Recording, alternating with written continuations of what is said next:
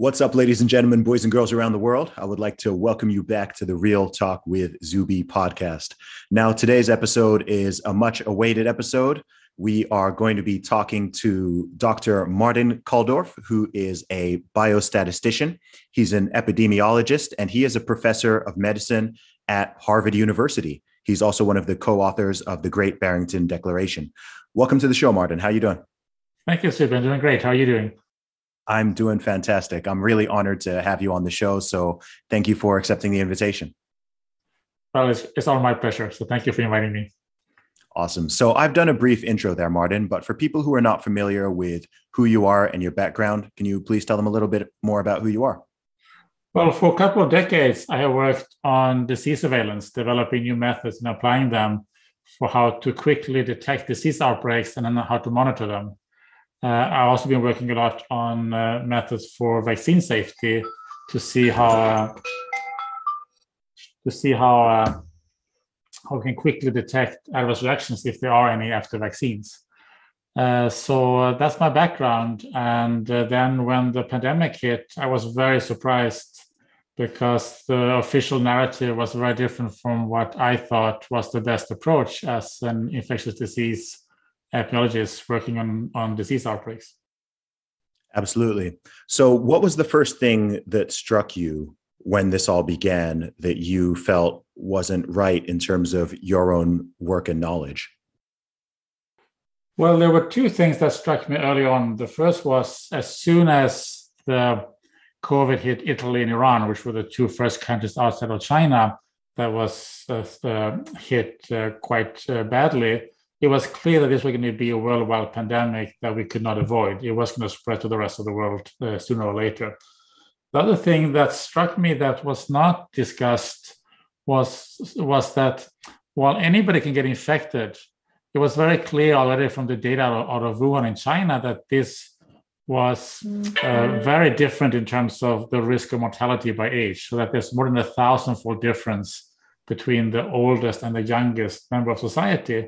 So the natural thing to do then, which is included in all the pandemic preparedness plans that countries had prepared years before, was you want to protect the older, high-risk people because they are the ones at high risk of dying from this COVID, while not limiting the lives of children and young adults who are at minuscule risk in terms of death from this disease. They can get it, and they do get it, but in terms of mortality, they are at minuscule risk. Mm-hmm. And why do you think that seemingly obvious point, which we've known for a long time now, why do you think that still continues to be largely ignored and has been routinely ignored over the past 18 to 20 months now? I don't know. It surprises me. It doesn't make any public health sense. Doesn't make scientific sense. And we're still living with that because right now there's a lot of emphasis on vaccinating children or putting mandates on working age adults, while there are still older people who have not gotten the vaccine who needs it, both in the United States as well as in other parts of the world where there's still a vaccine shortage. So the emphasis should be to vaccinate those remaining older people who have not yet been vaccinated and who have not had COVID. So I don't know why people don't view this. They don't see the very clear risk differentiation by age.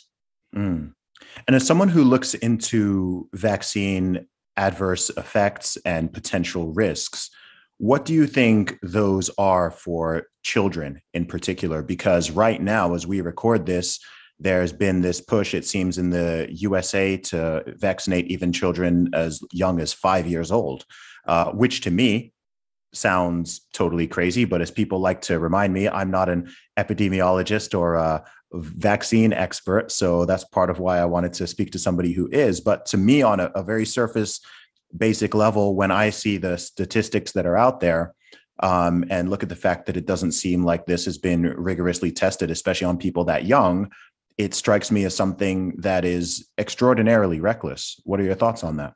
I think it is surprising. Whenever you have a new drug or vaccine, not COVID or something else, it takes a couple of years before we have a complete picture of adverse reactions. Also, in the beginning of the COVID, we didn't know that there would be adverse reactions to myocarditis, which is an inflammation of the heart. Now we know that, but that took a number of months before we knew that. And it's also the risk there is highest among children and young adults. So the way I view it is that for older people, this is a no-brainer to get the vaccine if you haven't already had COVID and therefore have natural immunity. But it's a no-brainer because even if there are maybe some unknown small risks from the vaccine, the benefit of taking the vaccine is great in terms of reducing mortality by 90-95%. So every old person should obviously get this vaccine. But for children, it's not at all clear-cut because the risk from dying from this is minuscule. The risk for hospitalization is very, very small. So therefore, it's not at all clear whether the benefits outweigh the risk for children. So I'm very surprised that there's such a big push to vaccinate children. I saw some studies saying that for teenage boys in particular, the risk of hospitalization from myocarditis after getting the shot is considerably higher. I think it's set up to 5 or 6 times higher than the risk of a teenage boy actually being hospitalized if they were to catch COVID. Have you seen that study? I didn't see that particular study, but that sounds right, because I think the risk of myocarditis might be 1 in 5,000 or 1 in 10,000 or so among young boys. We don't know the exact number yet. So that's not insignificant, but the risk, of course, from COVID is very, very small. So it's not at all. So that could very well be the case. And that's just one example. And there could be other adverse reactions that we don't know about yet. Another thing that's I wanted to ask you about, another thing that's being completely ignored in a lot of policies and even a lot of conversations is naturally acquired immunity. So at this stage, hundreds of millions of people, if not potentially 1 billion plus people around the world, have actually already contracted the disease and recovered from it and thus acquired natural immunity, which again, according to studies even out of Israel, is proven to be at least, but perhaps several times as strong as vaccine-induced immunity. And this is something that is largely ignored. I know that there are a couple of countries where it is considered and it's recognized and acknowledged. But if you look at a lot of the conversations and the policies, people are still acting like this just doesn't exist. It's as simple as people being vaccinated or not vaccinated. It doesn't matter if you've had it or not. It doesn't matter if you have antibodies or not. And there's this insane push just to vaccinate absolutely everybody. Why do you think so? Can you break down a little bit more about natural immunity itself and perhaps also leading on from there, what you think is going on with that? Well, first of all, we have known about natural immunity since at least 430 BC during the Athenian plague. So this is not a new concept. At that time, they were using people who recovered from the plague to care for, I don't know if they had called them nurses, but to care for people. So we have known that for a long time. And suddenly now, last year, we forgot about it, which is truly astonishing. And we are behaving in terms of public health policy if it doesn't exist. So you're right. The study from Israel showed that if you are vaccinated, you have 27 times as high risk of symptomatic COVID disease than if you had a prior COVID disease. So that's a huge difference. And in both groups, there were 0 deaths. Both the vaccines and natural immunity protects well against death. But there's no reason to discriminate against those with natural immunity towards those who have had the vaccine. And it's actually very, I think, discriminatory because at least in the US, we've had the essential workers who worked throughout the pandemic to deliver pizzas to those people working at home, the Zoom class, who will make sure that their electricity and garbage collections and etc. And also, of course, personnel in nursing homes and hospitals who have been out there working, and many of them have contracted COVID as part of their work. And now they have superior immunity, but these nurses are now being fired by those hospital administrators that were sitting at home, even though the nurses have better, stronger, longer lasting immunity than the vaccinated administrators. So it's very discriminatory, it's very unscientific to do this. They should do the opposite. Yes. Because older people, if you're 88 years old, you're frail, then even if you're vaccinated, COVID has a risk with it because the immune system is not as good as it used to be in younger ages. So it would make sense actually to hire nurses to have natural immunity to specifically care for those older, frailer patients. They are the ones, it's those with natural immunity that are the least risk of infecting them. Same in nursing homes. We should try to hire these people who have natural immunity because they are the least likely to pass on COVID to older, frail patients. Yeah, absolutely. I agree with you 100%. And it's also very bizarre because you're having, people, especially in governments, but even outside of them, talking out of both sides of their mouths. On one hand, they're saying that the hospitals are overwhelmed, and that is the greatest concern, and that's the whole urge of why they want to vaccinate everyone.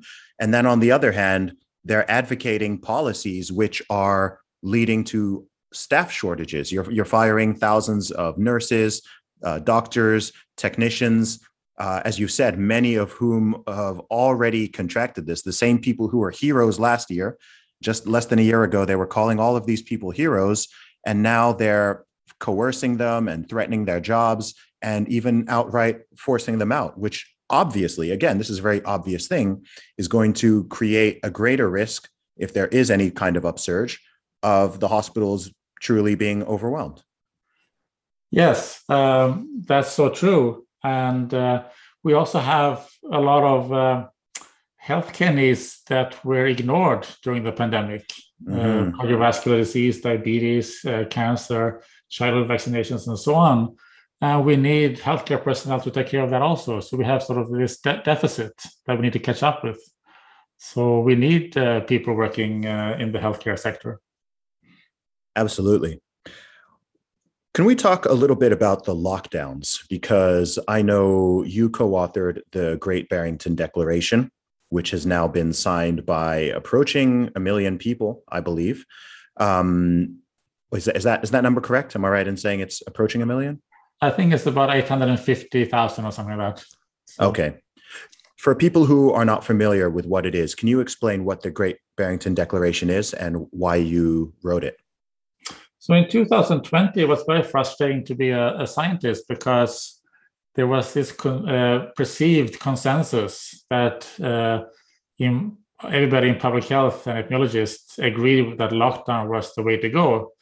And when I talked to my colleagues who I know personally, infectious disease epidemiologists, it was the opposite. Most did not approve the lockdowns and thought we should instead focus on protecting the older, high-risk people. But there was this perceived consensus. So what we did was, together with two colleagues, Dr. Jay Bhattacharya at Stanford University and Dr. Snehal Gupta at Oxford University, who in my view is the preeminent infectious disease epidemiologist in the world, we came together and we wrote a one-page document that we named the Great Barrington Declaration because we did it in Great Barrington, Massachusetts. And what we argued was that we need the general lockdowns are not going to properly protect the older vulnerable people, the older high-risk people. And we've seen that now to be true. There were a lot of older people died, over 700,000 reported deaths in the US alone. And they were not protected by these general lockdowns, by school closures and so on. So we were arguing for that we need to do a much better job protecting this older vulnerable population. And we listed both in the declaration, but also in an FAQ, several dozens very concrete examples of what we needed to do. At the same time, closing schools have no benefit on the pandemic. It just creates collateral damage on education for children. So they have carried the biggest burden of these lockdowns. And also young adults, they should be able to continue living their lives and run the society while older people were shielded and protected. So it was nothing new in it. These are things that people have been discussing for many years as in the preparedness of a pandemic. So it's very basic public health principles, but it got very much support with many signatures, including many scientists and medical professionals. But it was also received a lot of pushback from more politically oriented people. Yeah, I think this politicization of science and medicine and public health policy has been an absolute travesty from country to country, city to city throughout this entire situation. I've spoken to and know and have in my family doctors. I've spoken to so many doctors and scientists and just generally intelligent people around the world. And for people who are thinking with a very clear head and trying to keep their emotions out of it and just simply look at the data and the statistics and just to think further down the line of the second order effects, third order in terms of physical health, mental health, healthcare systems, the economy, people's jobs, people's livelihoods, impact on children, all of these things, it was very obvious to me from early on that the lockdowns could potentially, in my mind, certainly cause more damage than the virus itself, especially considering how ineffective they'd likely be given the nature of coronavirus. But as you said, it seems like all of this information, which was previously known, I believe, you can correct me if I'm wrong, but I believe even the World Health Organization itself, in terms of their pandemic preparedness, had suggested in the past that lockdowns are ineffective and shouldn't be used. You shouldn't be quarantining healthy people. I think even masks, they didn't necessarily recommend that everybody wears masks, but it seems all of this just got thrown out of the window, not just in one country, but in most countries. And they just kind of barreled along with this political agenda based around lockdowns and mandates, and it's still going in many places. Yeah, it's weird. And as a public health scientist, it's absolutely stunning. And you're right about the politicization of things, because I'm a native of Sweden. And I was very supportive of keeping the schools open there, which I think they did a good job. They didn't close the schools as in many other countries. Sweden has a social democratic government. So I guess in Sweden, I was a socialist fanatic. And then I was also supporting Florida in the US, where schools were kept open, who has a Republican governor. So in the US, I'm a right-wing fanatic. So depending on where I am, I'm either way on the left or way on the right. But this is just public health. So it's just basic principles that we should follow, no matter if you're on the left or right or in the center or whatever. Absolutely. Why do you think that Sweden specifically, out of many Western countries, was one of the only few that took such a unique and level-headed, calm approach? So I think Sweden, as well as the other Scandinavian countries, did quite well with fairly similar approaches. Sweden has been more in the news, but other Scandinavian countries also didn't lock down that much and also have very good results, just like compared to other European and world countries. I'm not quite sure exactly. I mean, Sweden has good epidemiologists in Anders Tegnell and Johan Giesecke, who were able to keep their heads cool. So I think that's one reason. Another reason is that there's a lot of trust. They were very honest about the public health. They weren't saying a lot of nonsense. So therefore, they were able to maintain trust between public health authorities and the population. And it's a two-way street, because if public health officials want the public to trust them, then public health officials also have to trust the public. It can never be a one-way street. But I'm not quite sure exactly why it is. So people who knows more about sociology or politics might be better to answer that question than I can.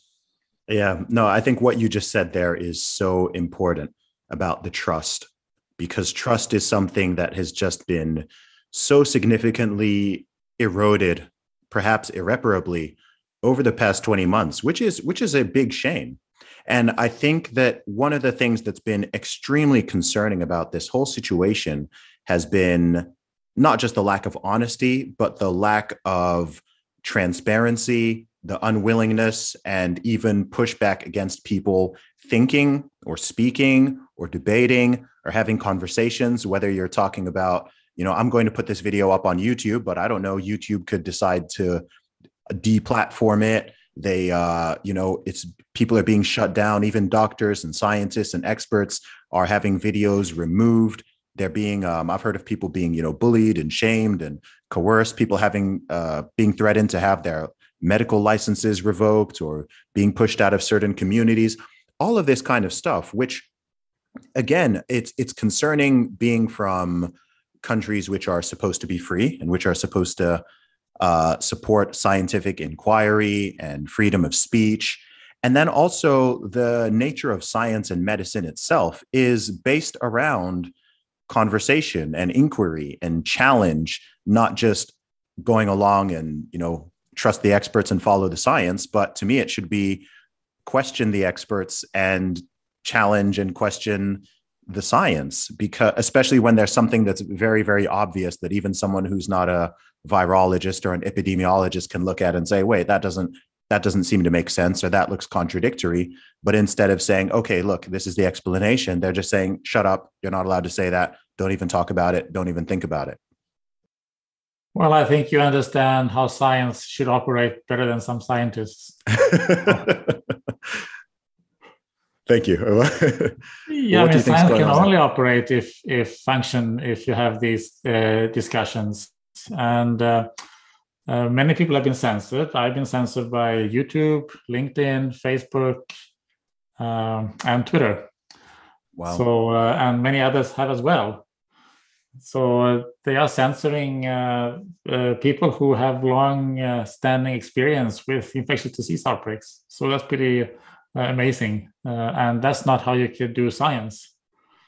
So when you say you've been censored by those platforms, can you speak a little bit more about what specifically happened? So LinkedIn has took down a couple of posts that I did there. I'm still on LinkedIn, but they removed a couple of posts. Twitter removed one post and put a warning on a different one. And YouTube removed, I was participating in a roundtable with that was organized by the Florida Governor DeSantis, and YouTube removed that roundtable. And Facebook took down the Great Barrington Declaration, censored Great Barrington Declaration, because we posted a pro-vaccine message post there, and they took it down because of that. Just a moment there. So you said with Facebook, you posted something that was pro-vaccine and they took that down? Yes. Okay, that sounds surprising. What was actually, the post? I used to serve on the CDC committee for a working group for evaluating the safety of the COVID vaccines. And at one point, CDC decided that they were going to do a pause on the Johnson & Johnson vaccine. And I thought that was a mistake, because this vaccine was badly needed for older people who are at high risk of death from COVID. And the J&J is a one-dose vaccine, so it's the perfect vaccine to reach hard-to-reach people, like in rural areas or homeless people. So I thought that was not a good idea to do a pause on that vaccine for older people, because there was indication of some blood clot plus problems in younger people, there was strong evidence that there was no problems for people about 50.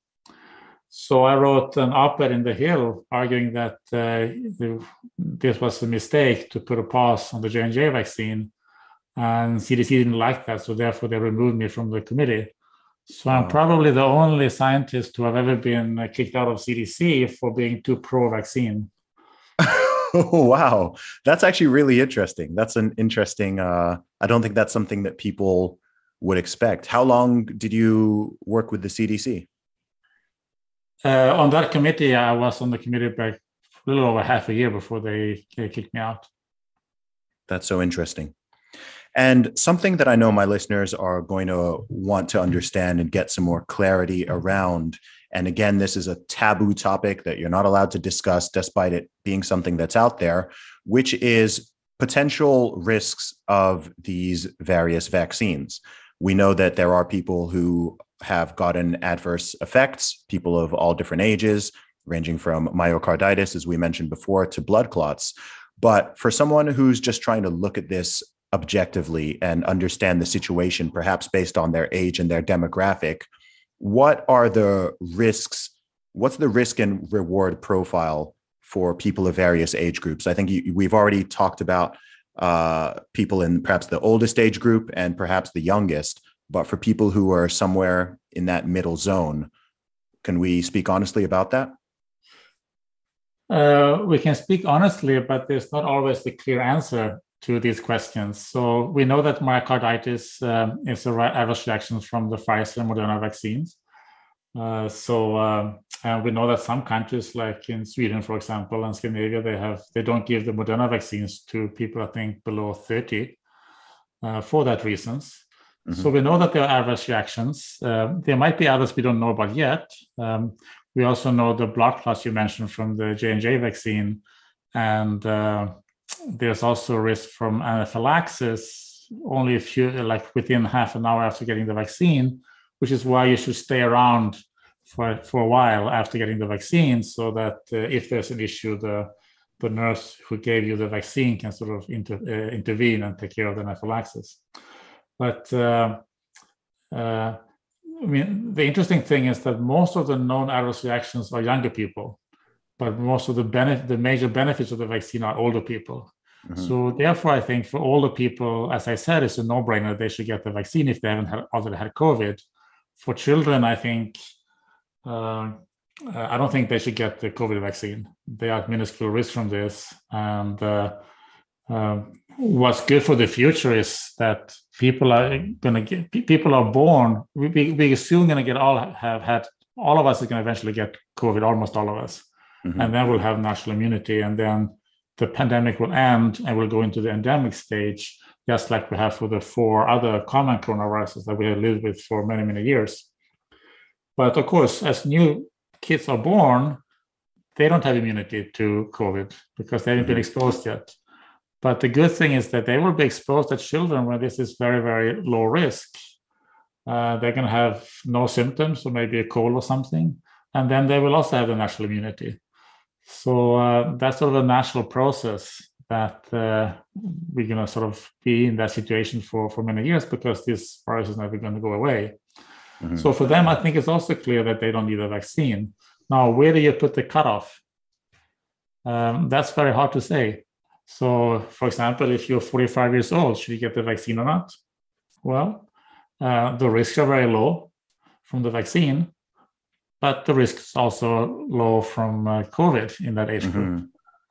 So it's hard to tell exactly where the cutoff is, but on the two extremes, the older people above 60 as well as children, I think it's more clear cut. Yeah, I hear you completely. I mean, what's amazing about this conversation is how commonsensical it feels to me.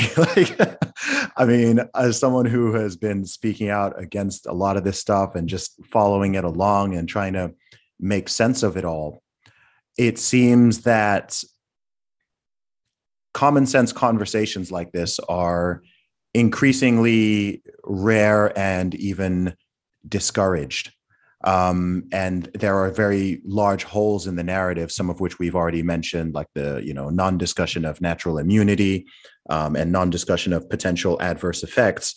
And as you said before, I think that if they were just honest and open and transparent about this, and you just gave people the information, just said, look, okay, if you are in these different age demographics and you have or you don't have comorbidities, this is the risk of COVID. These are the potential risks of any type of shot. And this is how it changes depending on your age, whether you're 85 or 45 or 25 or 15. But what they've done in so many countries is treat it all as the same, right? People talk as like it's simply black and white. And whether you're 18 years old or you're 88 years old, it's exactly the same. Whether you've already had COVID or you haven't had it yet, it's exactly the same. All of this. And to any thinking person, this is obviously dishonest. It's obviously dishonest. And that has eroded, I think, so much trust in the media, in politicians, in, unfortunately, the medical and scientific world itself, even though I know that there are many honest, ethical doctors and scientists out there. The few who they sort of raise up on the podium to represent science itself or represent the entire medical community, these are often not people who are honest, and they're often not people who even deal with patients or deal with this particular disease. They're just mouthpieces for the government. Yeah, and if you're dishonest about COVID and COVID vaccines, then people will start distrusting other advice like childhood vaccines. Yes. And it's important for children to get the measles vaccines and the polio vaccines and so on. So I think, there's a very small group, at least in the US, who have sort of argued that people should not have vaccines at all. But they are a very fringe group, and they never had any success at getting at the confidence in the vaccines, which have been high in the US. But these vaccine fanatics who now think that everybody should be vaccinated, even those who have natural immunity and don't need it, they are creating a lot of distrust in public health authorities and vaccines, and that's going to have spillover effect on other important vaccines. So so these pro-vaccine fanatics are, in my view, the biggest anti-vaxxers that are out there. I've made that exact same point before. And it's really interesting. I mean, prior to this year, I've never been accused of being anti-vax before. I've never been called an anti-vaxxer at any point in my life. But what they've done is they've expanded this definition so wide that it includes people who have even taken this vaccine. It includes people who are even in favor of it. It includes even people who are in favor of it, but they don't think it should be forced on people. They don't think it should be mandatory. They're just trying to call everybody an anti-vaxxer and make it seem that if you have any questions or trepidation or feel that you don't need this particular one, then you must be against all of it. You're against medicine itself. You're anti-science, you're anti-vaccine. And I don't know if people who are saying this truly understand, again, the downstream repercussions of doing that, because you're polarizing people and pushing them to the fringes. You're removing all of that nuance in the middle. And there's a lot of nuance here, but I don't know. I think I'm just concerned about the long-term consequences of all of the above. I agree with you. And I don't know, maybe they don't understand it, or maybe they just don't care about it because for them it's politics or something, or they want to feel righteous. And I don't know what's going on in their heads, but what they're doing is damaging to public health for sure. Absolutely. Can we talk a little bit about variants? Because this is something that people are, of course, concerned about. And you're having, with the politicization of it all, you're having some people blaming the variants on people who haven't taken the shot, the so-called unvaccinated. You're also having people who are saying that perhaps the vaccines themselves are creating evolutionary pressure on the virus to mutate and change. My basic understanding is that viruses do change. Variants are not new. Viruses mutate and they change. And every year you get different types of, different flu strands going around and different cold strains going around, which is part of why people get sick with these viruses potentially many times throughout their lives. So in your opinion, or based on your knowledge, what's the truth of this given the variants? And is this something that some people are concerned that the variants are going to get stronger and more dangerous? Other people are saying that it's more likely to become weaker and less infectious. What's the truth? So first of all, you're right that we always can have variants because viruses mutate. So that's inevitable. Now, there's two aspects of of variants. One is how well do they transmit from one person to the next. And typically you would expect that if you have a mutation, that if it is a variant that is more transmissible, that will have an advantage over those that are less transmittable. And therefore, it's not surprising if new variants are more transmittable than the old variants. When it comes to severity, there's no reason why new variants should be more severe. It could happen, but there's really no reason for it. And in terms of the evolutionary pressure, there is more likelihood that they are less severe. Because if you have a virus that kills people, then they can transmit it to others as easily. So I don't know at all if I don't think that there's much evidence that the variants are neither more dangerous or less dangerous. But if there is a change, you would expect it more likely to be towards less dangerous, although it could go in either direction. Mm-hmm. The other thing that's important to realize, I don't see why those who are not vaccinated would somehow introduce more variants. You could think potentially that vaccinated would do it, but if there's anything that would push more variants, would be the lockdowns. So I think if we had not had lockdowns, my guess is that we would have less pressure for these to have more transmittable variants. So that's the only one, but I don't know if that was the case, because you have to do a very detailed study of that. So yes, theoretically, that's the one thing that I would expect could potentially make variants to be more transmissible. That's very interesting. Can you explain the mechanism behind how that would work in theory?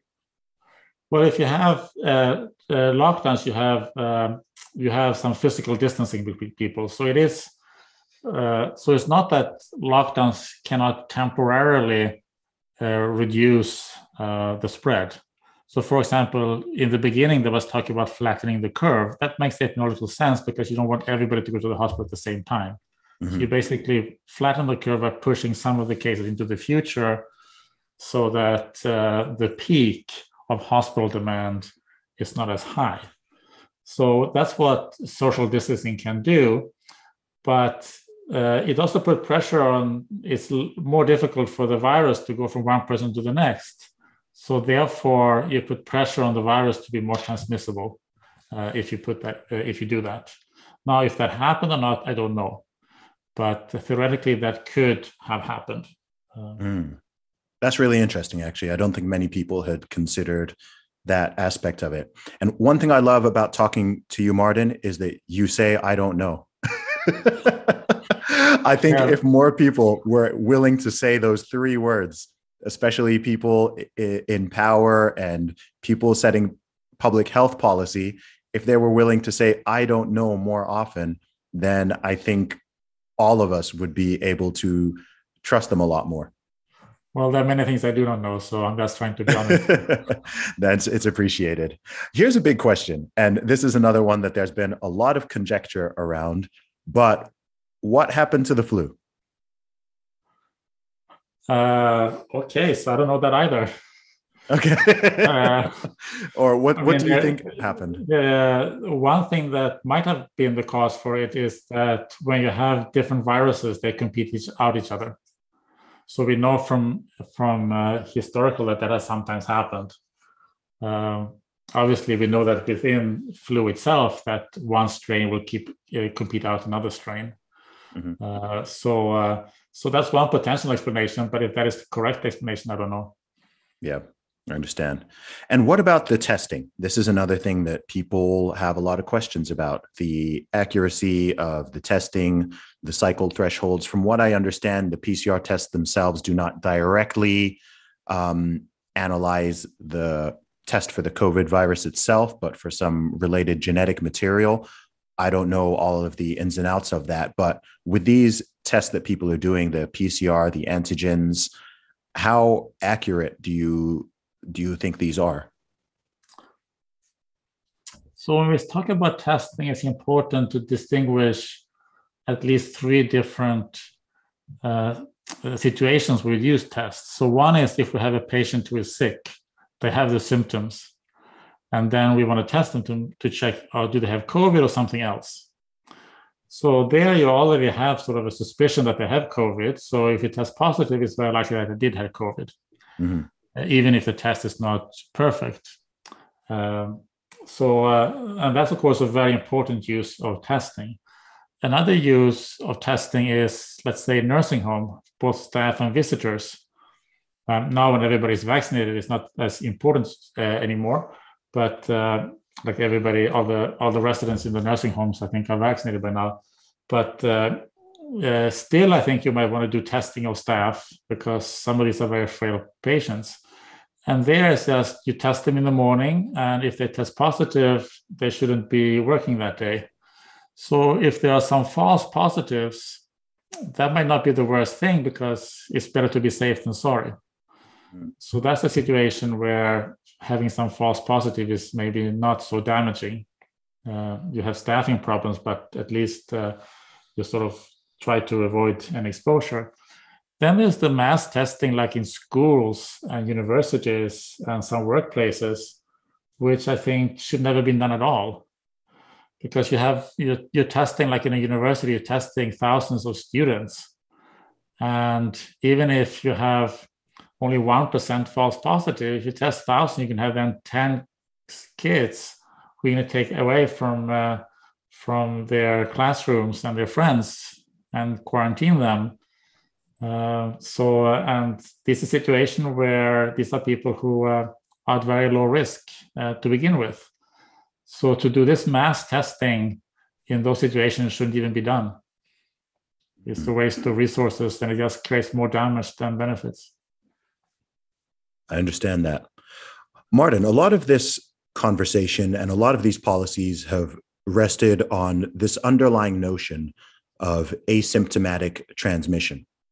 Now, my understanding from even what members of some of these large disease control bodies have said before is that asymptomatic transmission is not a major driver of epidemics nor pandemics. So when it comes to this particular virus, what is the deal with asymptomatic transmission? How common is that? Is that something that's been happening all over the place and that's why it's spreading? Or is it rare? And what's the difference between asymptomatic and pre-symptomatic? So pre-symptomatic is that a person can spread the virus while they still have no symptoms, but they will get symptoms later on.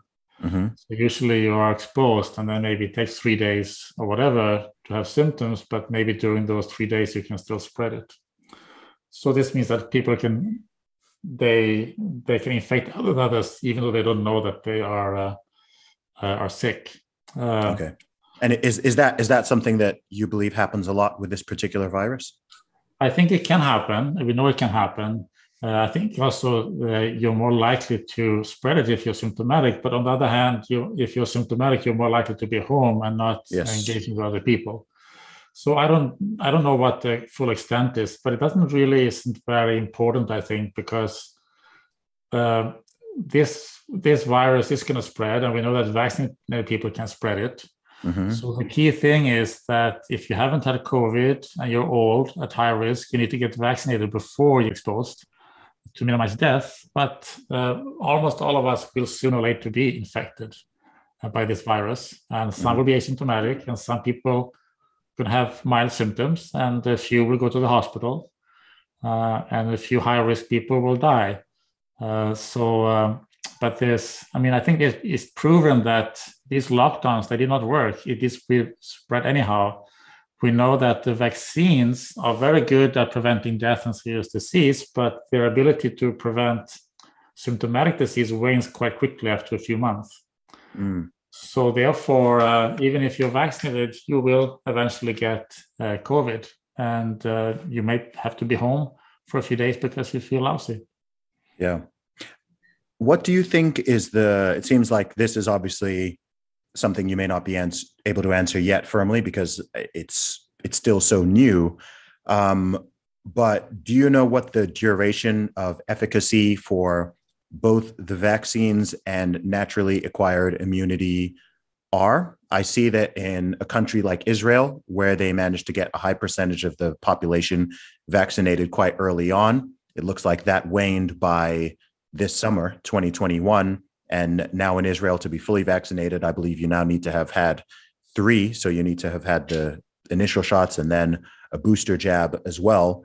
And this seems like it's going to be a never-ending treadmill potentially, where every 6 to 12 months, people need to take another booster and another booster and another booster. Am I understanding that accurately? Yeah. So if we do first natural immunity, we know that it's strong and lasts for at least 20 months. Okay. Presumably it lasts longer because you're not going to have it that you have sort of very good immunity and then suddenly after 23 months it sort of suddenly disappears. Mm-hmm. So it's going to be around, but whether it still lasts for 10 years or not, we don't know. But what's going to happen is it's going to circulate the virus. So if you've had COVID, maybe you're exposed again 3 years later, but you already have immunity. Maybe it's not perfect, but you have a mild disease instead of a death or instead of severe disease. So that's sort of what's happened with many other viruses, and we expect that to happen also with COVID. Now with the vaccine, we know that there's very strong protection against death and severe disease for at least half a year. We don't know it longer than that because they haven't been around for a year yet. Mm-hmm. But again, that protection is not going to suddenly disappear after 7.5 months. So we think it's going to be long-lasting protection also for that, but we don't know for sure. We don't know, and it's not going to be as good as from natural immunity. That would be very surprising. But then what's happening in Israel, for example, and other countries, is that the protection against symptomatic disease wanes quite quickly. So that only lasts for a few months. Some studies, it looks like it's about 4 months. Now it looks like 5-6 months. Mm-hmm. But it sort of goes down fairly rapidly. So that basically means that if you want to prevent not just death and severe disease, if you also want to protect symptomatic disease, you're going to basically have to vaccinate people every 3 months. But that's, of course, problematic for completely different reasons. So this idea that we can use the vaccine to suppress the disease and suppress the spread, that's not realistic at all. We can use the vaccines to protect us from the severe outcomes and death, but we can't use the vaccines to protect us from this disease to transmit to others and to keep it down. Only natural immunity will be able to do that, unless they come up with different vaccines that's superior. Yes. No, I understand that. Thank you for clarifying that. Now, another thing which I know you follow me online, so you've probably seen me shouting about them a lot, is the whole mask situation. What is going on with the masks? Because earlier on in 2020, even the public health experts were saying, even the Faucis of the world were saying that you don't need to wear a mask. There's no benefit in that. They directly said that people should not be wearing them. If you're not sick, then it makes no sense to wear a mask. And then they did a complete 180 on this, and masks have been being forced upon people all around the world, billions of people, again, with a few exceptions, with this notion that, again, everybody could be sick and could be infectious. And number two, if that's the case, then this little piece of cloth is going to either prevent you from giving it to someone else or help reduce the chance of you getting it. I'm a super mask skeptic. I'm not sold on the mask thing at all. But if there is any logic to it, I am open to having my mind changed. But what are your thoughts on that? Well, if we start with the children, there was one study from Duke University where they looked at masks in schools in North Carolina. It was a study that New York Times was writing about this study. And what they did, they had masks in all the schools in North Carolina, and they found that there was very little COVID. Very few children had COVID. So therefore, they concluded that the mask worked. Now, the thing is, there was no control group. Without masks. So I think all these children were also wearing shoes. With the same logic, we conclude that it's the shoes that are protecting these kids from COVID. Oh boy. And if we take another example, so Sweden during the spring of 2020 kept the schools open and daycare also. And among the 1.8 million children there, they were not wearing masks. There was no social distancing. They did not do testing. And among those 1.8 million children, exactly 0 died from COVID. Mm-hmm. And teachers had lower risks than other professions. So there is no evidence that masks work for children. There are strong evidence that they are unnecessary, but only observational studies. There's been no randomized studies. And the gold standard of medical research are the randomized placebo-controlled studies. Now, there has been no placebo-controlled studies on masks, but there has been 2 randomized studies. One was from Denmark. Mm-hmm. They evaluated whether surgical masks helped the people who were wearing the masks.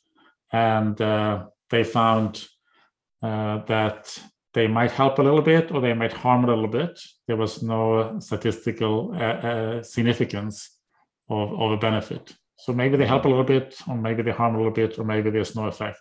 That was the result of that study, but no major benefit. There was another study in Bangladesh, which is called a community randomized study. So instead of randomizing individuals, they randomized villages to encourage mask wearing versus not. And they found that the masks reduced COVID by somewhere between 0 and 18%. 0 and 18. Somewhere between 0. So either there was no effect or there was very marginal effect, limited effect of the masks. And of course, if we had a vaccine that had 18% efficacy, we would never use that vaccines. So the masks, either they don't work or they have a very, very minor effect on COVID. There has been other randomized studies on vaccines before COVID for other viruses like influenza. They also sort of show that this is not a great benefit in terms of. Sorry, you said vaccines there. Did you mean masks? Oh yeah, masks. Sorry. Okay. So that before COVID, they have done some mask studies showing that they are not have much efficacy for other viruses. Mm-hmm. Now, of course, there are situations in the hospitals where it's very important to wear masks, and then, of course, proper masks and properly fit and so on.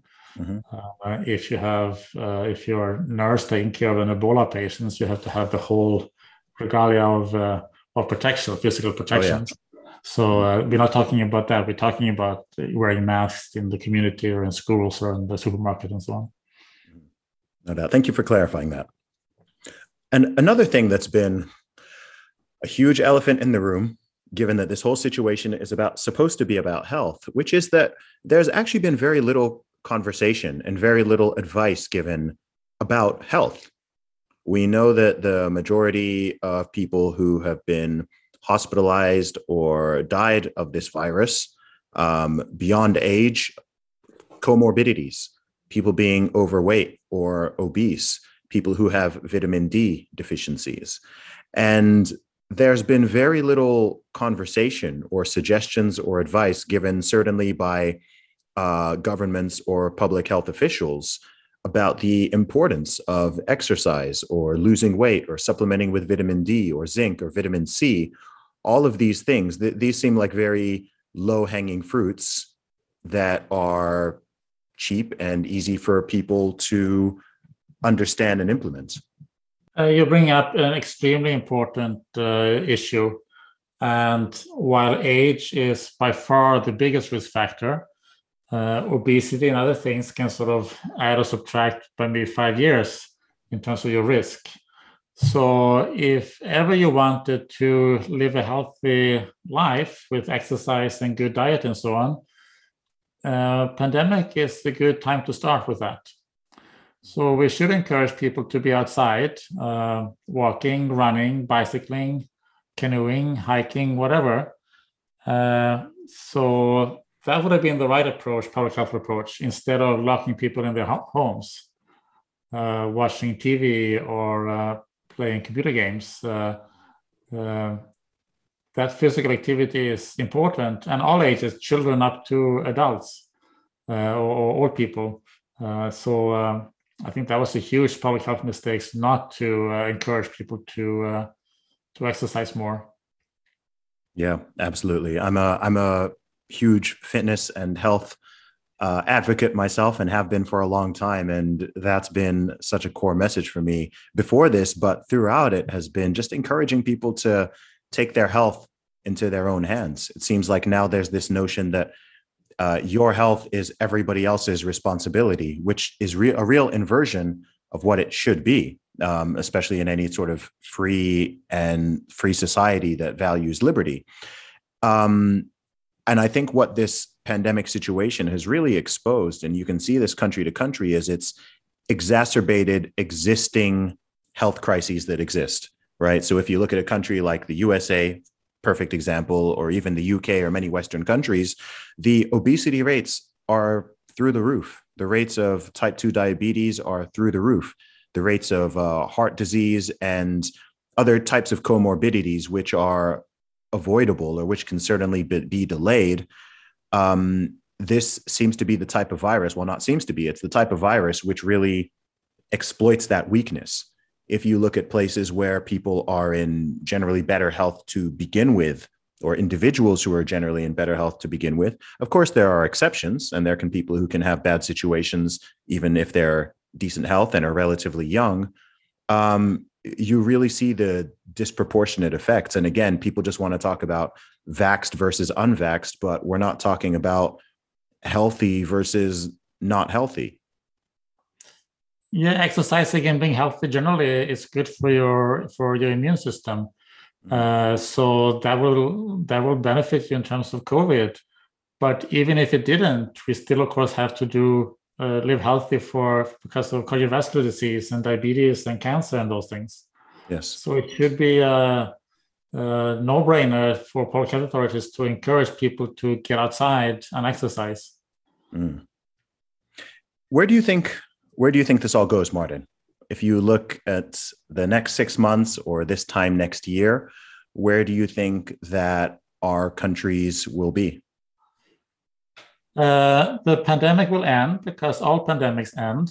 COVID will never go away. Zero COVID is impossible. So we can't eradicate it. Sorry to interrupt you. When you say that the pandemic will end, what exactly does that mean? Because as far as I can see, the pandemic ended a long time ago in most places. Is there a formal definition of what is still considered a pandemic versus just a disease being endemic? I think as long as we have pockets of people who are still susceptible, who don't have natural immunity, we are going to have the seasonal waves. Okay, I get you.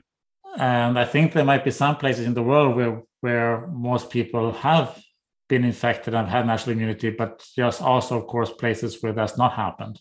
Okay. Even within the same country, within some areas or some neighborhoods, they may have reached it and others will not have. So I think my guess, I don't know for sure, but my guess is that we'll still have a winter wave this year in 2021-22 in many places. But eventually that's going to end, and it will then be endemic. There might still be seasonals that we see it more every winter. And there will be some older people who are frail and reduced immune system that will die from it, just like there are old people who die every year from influenza or other viruses. But it will just behave like many of those other viruses that we live with on a regular basis and that we have learned to live with. So the pandemic will end. And I think then hopefully all the restrictions will also end. My concern is that the damage to public health and to science is long-term. That trust is gone. So that's going to take a long time to rebuild. Also, all the collateral public health damage we've had from these lockdowns and other restrictions, that's going to take a long time to catch up with, both the physical health as well as the mental health. That's something I think we all have to sort of contribute to, because if you look at the mental health, it's not enough to have psychologists and psychiatrists to sort of deal with that. We really have to help each other within families and friends and neighbors and even strangers, and be compassionate to each other about all those mental health issues. Absolutely. And I think that's a huge part of what really concerns me is the loss of compassion and the demonization, which is largely being fueled by the media, the ongoing fear and hysteria. I mean, again, correct me if I'm wrong, but if somebody has immunity or has, whether that's naturally acquired or through a vaccine, it makes absolutely no sense for them to be fearful or afraid or angry at someone who is not vaccinated. But this is what's going on. You're seeing families being torn apart over this particular issue. You're seeing friendship groups being torn apart. You're seeing people advocating for outright segregation in many countries and in many cities, which, again, the ramifications and the ethics of that are very deeply troubling to a lot of people being pushed out of their jobs, all of this. And it seems that it would be a huge shame to completely destroy or go back many, many decades in terms of what Western societies and cultures have achieved in terms of treating people fairly and equally and kindness and compassion and non-discrimination, to blow that all up over this particular virus, which, as we've already established, to the majority of the population is, fortunately, thank God, is not particularly deadly. Yeah, so I agree with you that there's a lot of rebuilding of society. And I do think that artists and musicians are going to have to play a very important role in that. Because in many ways you have the ear of people and you have the power that we simple scientists do not have. So I think your role is very important in doing that. Wow, thank you. Okay, well, yeah, it's so weird. I don't feel like I signed up for this, but I'm happy to I'm happy to do what I can, and I'm with you. I think that every single individual, whatever you do, whoever you are, wherever you work, we all need to be a part in stopping our society from running off a cliff. Yeah, I don't think none of us signed up for it. I was just a simple scientist doing my infectious disease research. And suddenly this was thrown upon me. So that's what happens in life sometimes. But I think we all have to step up to the plate in this situation. Amen. Dr. Martin Kulldorff, it's been amazing to talk to you. I really appreciate your honesty. I appreciate your expertise. I appreciate your willingness to talk and to speak out. And I think that you've been an incredible source of light and inspiration to millions of people all around the world during this difficult time period. So I want to personally thank you for that. Well, thank you, Zuby, and thank you for inviting me, and thank you for all the things that you're doing during this pandemic to spread light over this issue. So that's greatly appreciated. Thank you. Nice one. Thank you so much. And before we go, where can people find you online? Well, I have a Twitter account, Martin Kulldorff. I also have a LinkedIn account. So, and I publish things in various places. One place is the Brownstone Institute, which is a new institute that we're going to work on restoring public health. Fantastic.